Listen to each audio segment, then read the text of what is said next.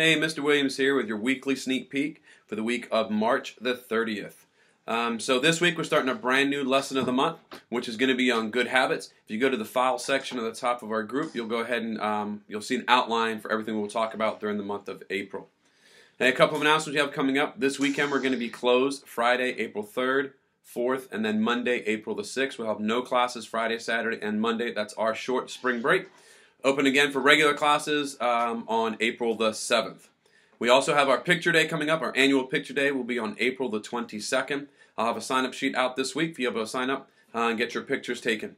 Even if you don't want to purchase any pictures, please come in and get your picture taken because we like to put you up on our picture board in the lobby area. And then finally, we have graduation coming up. That'll be on Friday, April the 24th. Letters will go out this week to those students that are eligible for graduation. Okay? For this week, our beginner students, you're going to be working on your side kick, uppercut, and hook punches. Your self-defense is going to be that two-hand front choke and the swinging punch. We're working on those all week long. And then for my intermediate and advanced students, this is a sparring week, so please make sure you're bringing your sparring gear into class.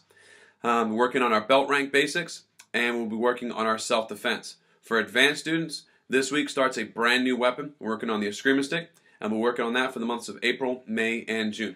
Look forward to seeing everyone in class this week. Have a great day.